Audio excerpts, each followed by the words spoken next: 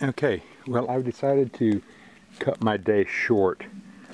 Today is the opening day to deer season, and like I said, I had a car come through at 6:30 this morning, and once I started up breakfast and started eating, somebody walked up the street or up the road, and so I've got a bunch of stuff I've got to do at the house to get ready for a trip on Monday. I get to get this stuff cleaned up and get ready to take my hammock. That's another story, but anyway, I was taking it down. I just wanted to show you how my hammock was set up inside.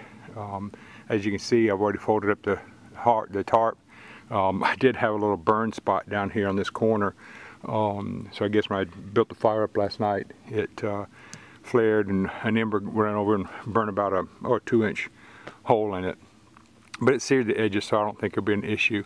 But what I've done is just pull the tarp together and pull my snake skins down, attach them in the center, and then I'll unhook this end where the hook is, push it in, and then come over here to where the carabiner is and push it in the end and secure it, and then stuff it in the sack. But what I wanted to show you, like I said, was my setup. Here was my outside thermometer. Lowest it got last night was 52, and my temperature, the lowest it got inside, was 56. So I had a good 4 or 5 degree difference between inside and outside. Like I said, I do run a second ridge line. This is a 1/4 inch cotton rope, and I do have the second one, and that supports strictly my ridgeline bags. This one I had some hand warmers and my thermometer. Right now indoors showing 54 degrees, so it's dropped outside.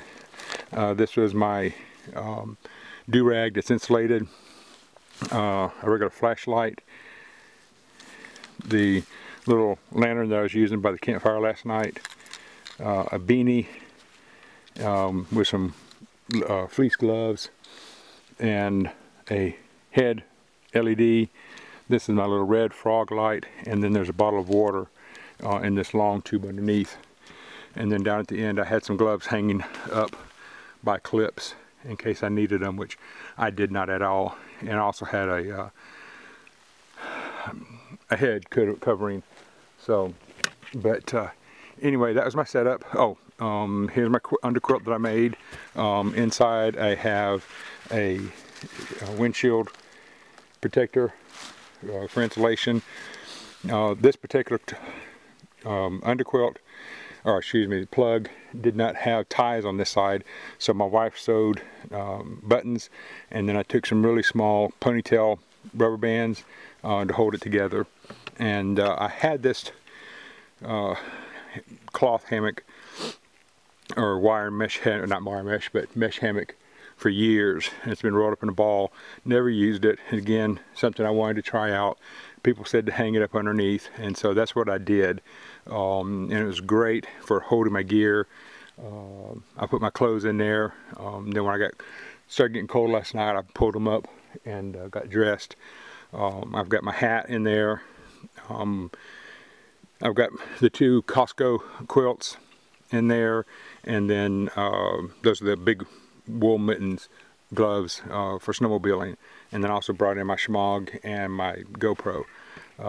So it's a little low. I could hang it up higher, but I didn't know how it was going to be when I sat down in the hammock, and so it worked out pretty good. Kept my stuff out of the dirt, and so I'm really happy with that. I will use it again.